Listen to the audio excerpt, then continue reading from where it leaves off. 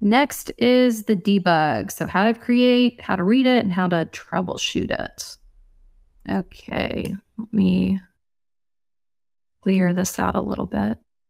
So to create a debug file, you want to create a shortcut of the program you're working in, which is OpenRoads Designer is what I'm demonstrating. So create a shortcut on your desktop. You right click and select properties.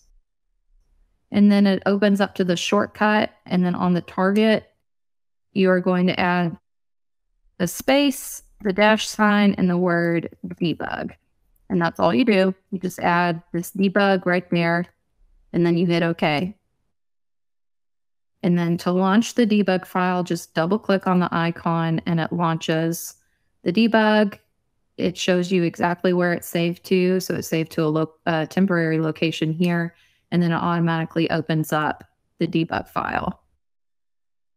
So you can see this is a very, very large file, but this is basically a much more detailed version of your configuration variables. So when I go to File, Settings, Configuration variables, this doesn't give me a ton of information. It's definitely helpful, but this gives me absolutely everything that I would need to know.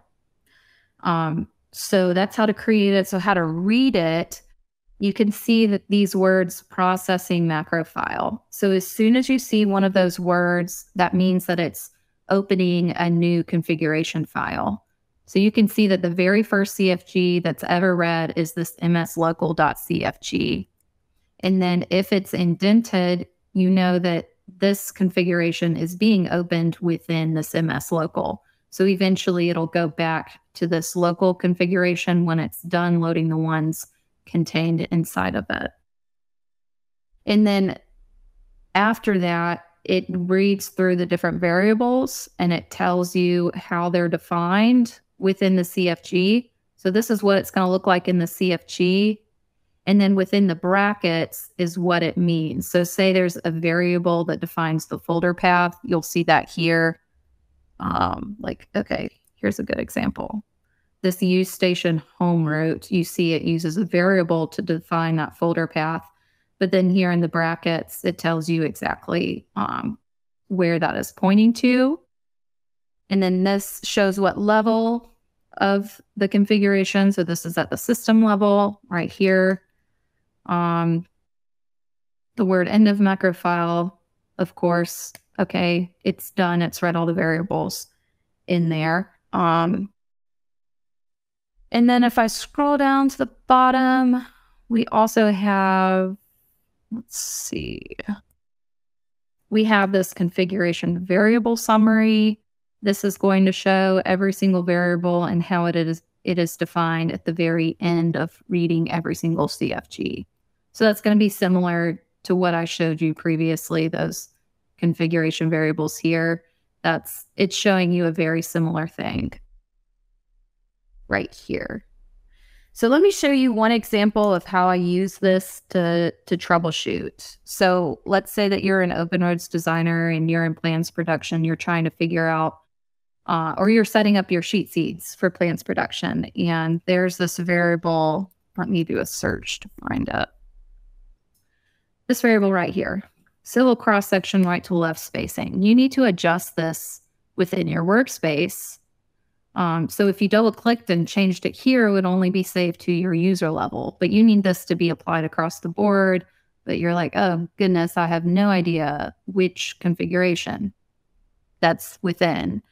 So I could go through every single configuration file and figure it out, or I could create a debug and just do a word search to find it and figure out which one it's going to be in. So that's what I'll do. So I'll come into this debug, hit Control F, type in that variable. There's civil underbar cross section underbar left spacing. I'm at the bottom of the file, so I'm going to search up. I'll hit find next. Okay, so it found the variable right here. And so what I need to do is to just scroll up until I see that word processing macro file. Okay, so there's the first word. So I can see that this variable is being defined at the organization level, and it's this folder path right here. So I could come in and copy this, open up File Explorer, go to that location, open up that CFG, do a word search, search down. Okay, and look, I found exactly where it is. So for this specific one, we're not in metric, so it's not defining it that. And else, okay, we're imperial, so let's define it here. So then you can come in here and change it without having to open every single CFG. So it's nice to help get a full picture of what is happening within your workspace.